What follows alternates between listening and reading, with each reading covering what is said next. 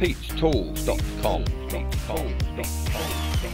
G'day guys, Pete and Pete's Tools. It's awesome to see you here again today. Beautiful day here in paradise. Hey, anyway guys, I was plasma cutting the other day and the little air valve on the plasma cutter got stuck for some reason and it stopped all my air supply.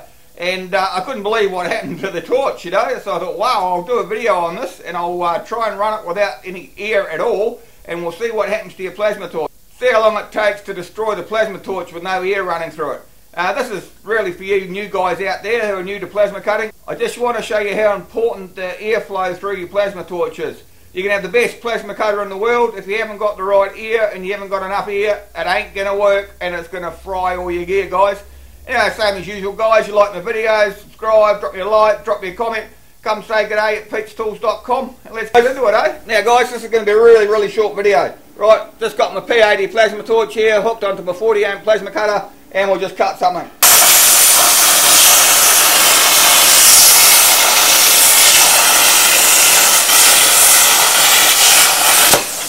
Beautiful. See that guys, beautiful cut, no worries at all. That's running at 100 psi, like I say, on my 40 amp plasma cutter. Now the other day when I was doing it, the little control valve in my plasma cutter jammed up for some reason. I don't know if it had a piece of shit in it or what it had, but it stopped the airflow altogether. And I ended up doing this, and I just want to show you guys with no air pressure what happens to your plasma nozzles. So guys, we'll do the same cut now, but with no air at all. You might want to shade your eyes a bit because this is going to get bright.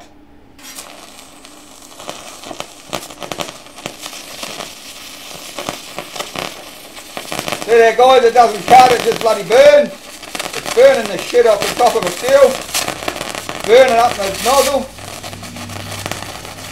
and it's not good for your plasma cutter. So don't do this guys.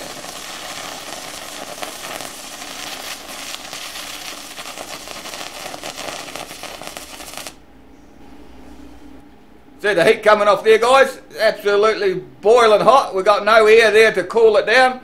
We've got no air to make the plasma. It's putting a strain on your machine. It's just totally horrible. Look what it's done to the nozzle guys. Check that out. Look what it's done to the nozzle. It's absolutely terrible guys. So yeah, I would not advise you to have no air pressure or low air pressure when you're plasma cutting guys, because it really doesn't do much for your machine. It does nothing for your nozzles. That one is absolutely shot now. So that's the importance guys, especially you new guys. Got to get your air pressure right, or you've got to have a decent amount of air pressure guys. Mind you, this is pretty extreme, this is with no air pressure at all, but I'm just trying to prove the point. See how that's absolutely destroyed that tip guys, absolutely destroyed it. It's got a piece of crap sitting on top of it there, it's still smoking. It's that hot I can't even hold it. Can you see this here as well guys? It's discoloured the ceramic, and it, oh shit, that's hot, and it's made that awfully brittle. So if I just touch that now, chances are it's going to shatter.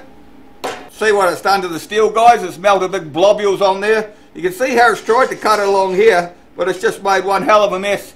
Burned up the torch, burned up the consumables, and basically burned up the steel I'm trying to cut.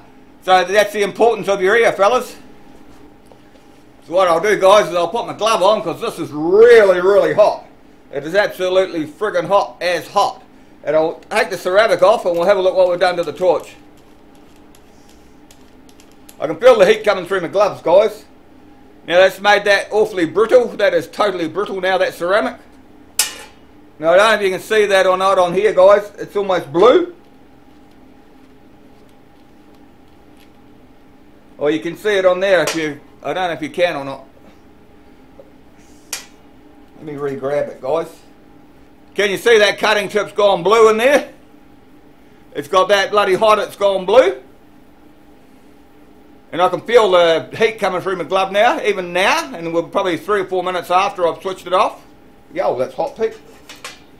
Look at the electrode guys, it's totally shot. You can see that, it's sort of like bored a hole in the middle of it there. Absolutely buggered. So don't try this guys, but I just wanted to show you with no air what happens. I actually think that the air is more important than the plasma cutter machine, the model that you have. Luckily we haven't buggered the torch. See, the torch is still pretty good guys. But I wouldn't do it for any longer than that, because I could actually feel the heat coming up the handle. So I just dipped that in the bucket of water guys. See what it's done to the end of that tip? It's absolutely shot it. and that was how many seconds? 10 seconds maybe that we were doing that for. So imagine if you have the wrong air pressure going through your plasma torch, it might take a little bit longer than 10 seconds, it might take you 2 or 3 minutes, but you'll bugger the tips just as easy as that. So it's all about air pressure, it's about volume of air that you have, guys. So guys, I told you I was going to be short and sweet, and by gum was I short and sweet. I just wanted to emphasise to you new fellas out there, when you're just new to plasma cutting, how important the air is. The airflow is probably the most important thing for your plasma cutter. I don't even think it matters what brand plasma cutter you have, but you've got to have good air and you've got to have dry air, otherwise you end up looking like this. Anyway guys, same as usual, like my videos, subscribe, drop me a like, drop me a comment, come say hi Pete at pete'stools.com, and we'll see you next time with some more useless information. Bye guys.